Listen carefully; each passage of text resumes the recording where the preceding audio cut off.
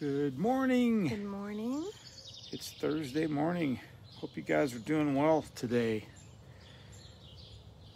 Looking like the 2nd of July.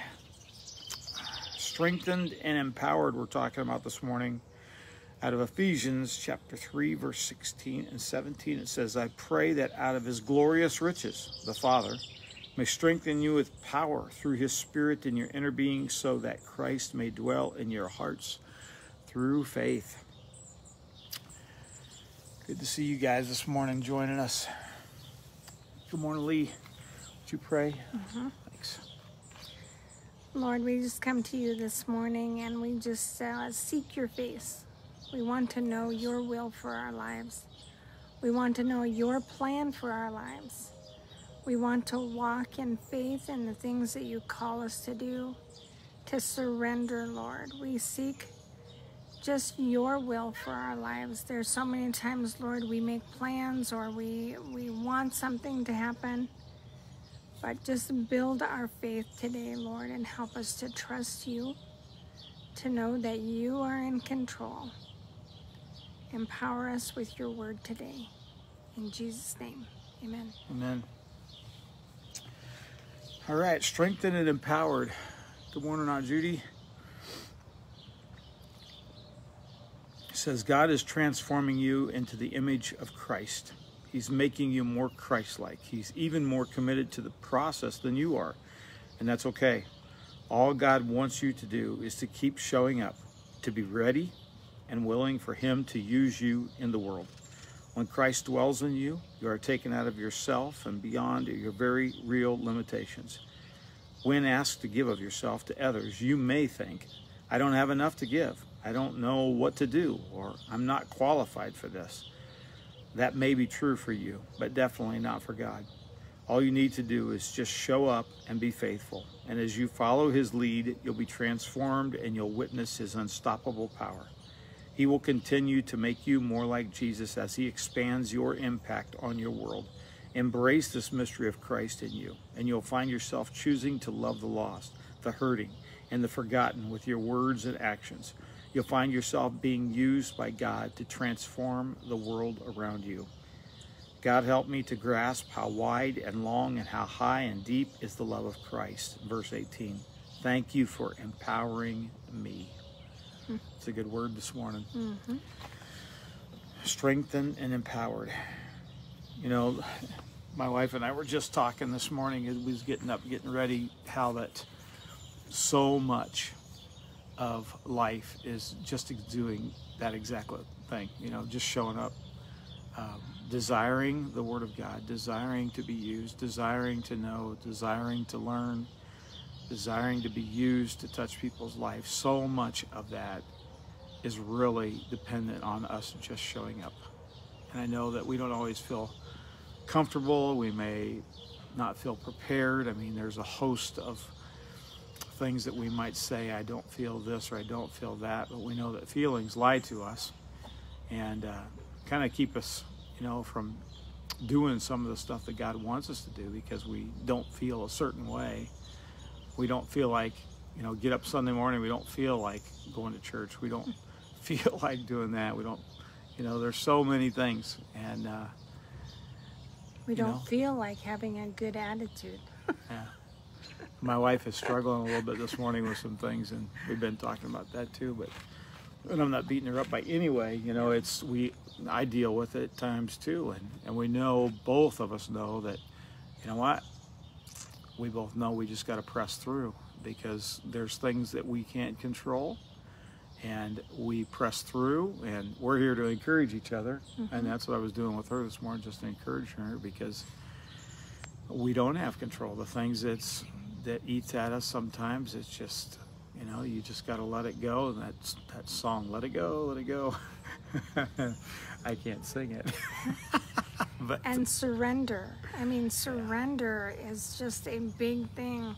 I just was watching a video the other day of a seal that was caught and had all this net wrapped around him, and he was stuck. He couldn't get out. And these two guys were trying to help. But every time they went to help him, he would go to bite them. and it was making it difficult for them to help him.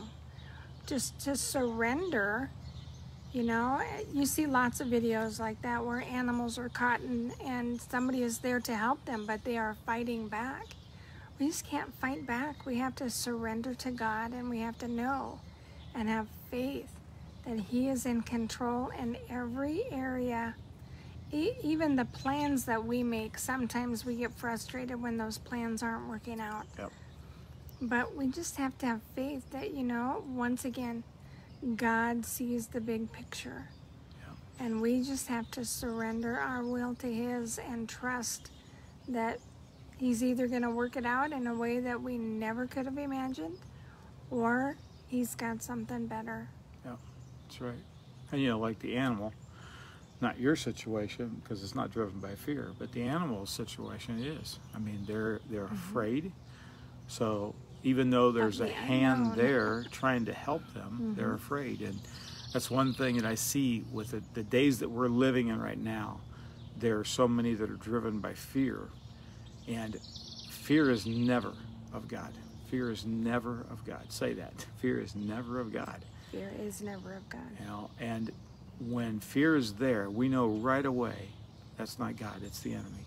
It's the enemy, it's our flesh that's fighting against that because we're afraid of something. And sometimes it's a hard line to call. Yeah, it because is. There's caution. Yep. Caution isn't a bad thing. Caution is thinking wisely and making good choices. Yeah. So it's a hard line to draw, to determine, yep, am I being cautious or am I being fearful? And that's when we pray for wisdom and discernment, because when you're caught and not sure, then we call out to God and we say, God, you know, why am I feeling this way? I need your help. I need discernment. I need wisdom, because I want to be in the center of your will. I want to walk through this. I want to have your peace. And when we call on those things, the promises that He has given to us, when He says that He wants us to walk with a heart of peace, with a mind of peace, in that spirit of peace, when we call out and ask Him for those promises, He's not going to hold back. He's going to move forward. He's going to give that to us.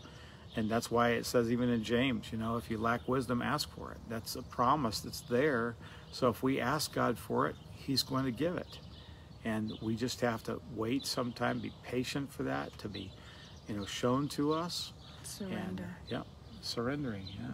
So, but just talking about strengthening, empowered, you know, God does. He strengthens and empowers us. He wants to strengthen and empower us. But the surrender goes with that too. Also the showing up and being there. And we have to press through. And sometimes we make those choices. We don't feel like it, but we, you know what, whether I feel like it or not, I'm going to do it, because I know that God's going to help me with this. So seek and find. If you've lost something in the house and you want to find it, but you just sit on the couch, you're not going to find it. I've been there, tearing the house apart trying to find something that I misplaced or forgot where it was at or whatever. Some things I never have found. So. Guess we didn't need them. Well, I did, because I had to order off the Amazon. Oh, wow. So, anyway, we're going to pray and let you guys go. You know, just know that you got to show up, surrender, trust God. Trust God, because He's going to empower you. Lord Jesus, thank you for today. Thank you, God, for your word. Thank you that you are there and that you care deeply for our situations, and you want to be manifested in those things. You want to, I think about what John said. He said, you must become greater, I must become less. You must become greater, I must become less. And now I'm doubting whether it was John that said it, but the point is, the phrase is out there. It's true. We must become less, and God must become greater. We must become less, God must become greater, so that we can be empowered, so that we can move forward in God's plan for us, even in this day right now, especially in this day. Today is the day that we have control to say, you know what, this is what I'm going to do with my life. This is what I'm going to do with this situation, and I'm going to be strengthened and empowered by you today, God. So bless your people today as we move forward. May we be encouraged. May we be full of peace and full of joy. And may we surrender those things to you that just need to be surrendered, Lord. You're in control. And we ask it in Jesus' name. Amen. Amen. Well, good to have you guys join with us. Tom, good to see you, brother. Hope you're still selling Subarus, brother. God bless you.